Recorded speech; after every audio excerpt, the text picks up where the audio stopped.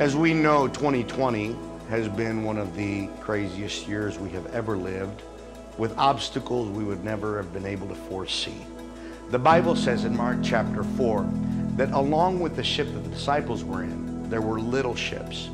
If there's one thing that I personally feel we have needed in these last moments, these last days, is a voice. We need voices. We need big voices that will guide us and help us through the things that we are going through. There's no doubt in my mind that when those little ships watched the waves and the wind beat the big ship down, they were trying to see if it survives, maybe we can survive. If it will be our voice, then maybe we will be able to make it. In the storms of life, other people around us need a voice.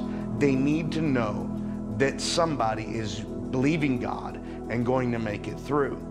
So when the little ships were trying to find something to hold on to in the middle of the winds and the waves, they could look to the ship the disciples and Jesus were on and know they were going to be okay as long as that ship could withstand the storm. So the church in this hour must withstand the storm, because there are other little ships around us that need the voice of the church in this hour. Let's be a voice for the people that need a strong voice in the middle of the chaos of the storm.